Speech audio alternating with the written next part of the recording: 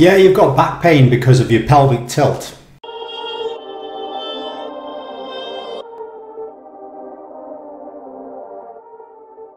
So is this true? Does your pelvic position, pelvic tilt, cause back pain? Particularly one of the ones which is looked at quite a lot is anterior pelvic tilt, which is where basically your pelvis tilts forwards, increases the lumbar lordosis, the arch of your lower back, and it's sort of tipping forward sort of positioning.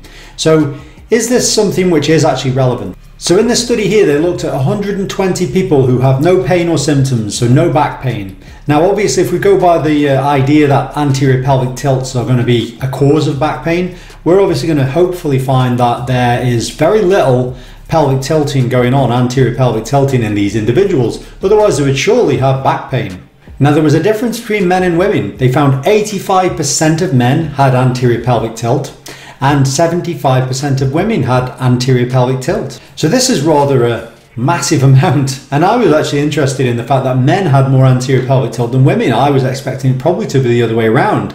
But it shows you that if nearly everyone, men or women, have got anterior pelvic tilt without pain, then you could start to question, does this actually cause pain in itself? So how many people had the magical neutral pelvis? So the ideal, the one that we should all have. You know, well, clearly it's not going to be a 50% or above because we haven't got many percentages left. So they found that in this case, it was 9% of men had a neutral pelvis and 18% of women had a neutral pelvis. So obviously a lot more women were more neutral than men in this case, which again makes sense because more men have got an anterior pelvic tilt. So what about the other side of the coin? What about a posterior pelvic tilt, which is where you tuck your tailbone under, you flatten your lower back? Again, this is another one which is labeled as being potentially a problem for back problems or whatever. And this is what they found. So 6% of males and 7% of females. So overall, this shows clearly in this study that your pelvic tilt, whether it's anterior, neutral, whatever, it doesn't seem to make much difference. These people were all pain-free, no back pain, and nearly all of them had an anterior pelvic tilt.